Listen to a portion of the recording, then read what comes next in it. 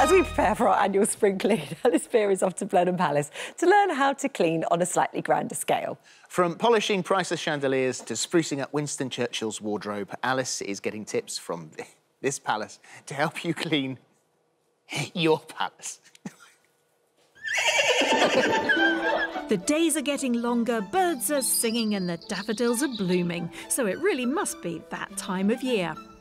Spring cleaning time, of course. All over the country, people are sorting, wiping, washing, brushing and mopping to give their home its annual clean. Well, today I'm here to see how they do it on a much grander scale. With 187 rooms, more than 10,000 books, 700 pieces of furniture and approximately 450 paintings that need sprucing, Blenheim Palace in Oxfordshire takes on a spring clean like no other. And overseeing this mammoth operation is Deputy Collection Manager Carmen Alvarez. Hi. Hello. Just explain exactly what you're doing up there. Well, I'm currently dusting these amazing Corinthian capitals up here in the Grey Hall. It's very important to dust these areas because dust cementation can damage any kind of surface and also can bring pest infestations, so we take the dusting very seriously.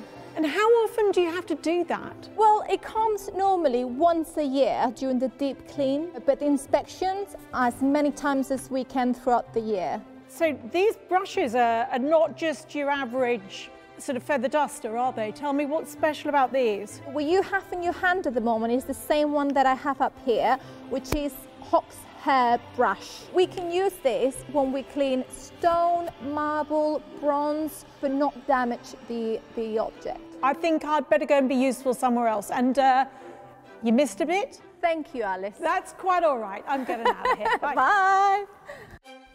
It takes Carmen's 4-person team 6 to 8 weeks to deep clean the rooms.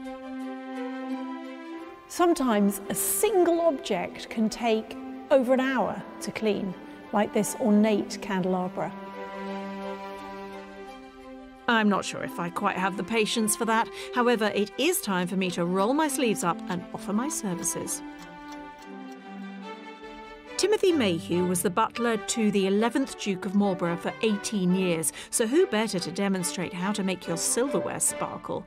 The first thing you do is you hold it at this end, and you have your little rag there. You just place the silver cleaner on. Don't worry about it going everywhere, because it always does. Now, the most important thing is when we come to the prongs, is you hold the fork down, and then you rub the back of the fork like this, and then you turn it over, and you do the inside of the fork.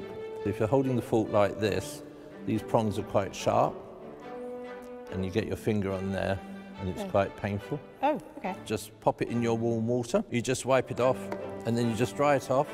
Marvellous, look at that. See, I thought it was perfectly clean before we started. Yeah, it makes quite a difference. What's the one thing that you have to clean that you dread touching because it's just too valuable? It's a Louis XVI red agate tazza, and it's a What's a tazza? Sorry. Well, it's an Italian dish, bowl rather, or a cup that's on a mount.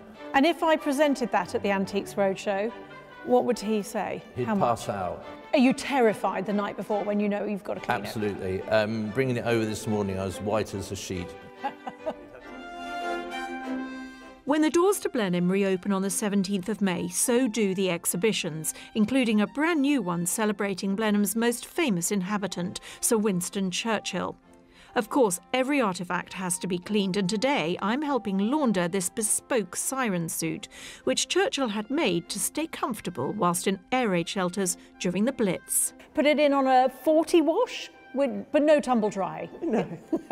What do we use to clean it? So this is a museum vac, which is a low suction vacuum cleaner, and we put a little bit of stock over the top with a rubber band there, and that stops any sort of loose particles being lost into the hoover while you're hoovering. Oh wow, the dust off the item. So you want to get close to the surface but not actually touch the surface. You don't touch the surface? No, because that can damage the fabric. After a glance at the inspection sheet, it was time to clean. I mean vacuum. Well, I wish I could channel my inner Churchill and never, never, never give up. But apparently this suit takes an hour to clean, and I have my own pile of ironing waiting for me at home. It really is extraordinary, the huge amount of care and caution that goes into cleaning every nook and cranny of Blenheim Palace. Spring clean your own palace. I'm off out of here before they rope me into cleaning the other 186 rooms.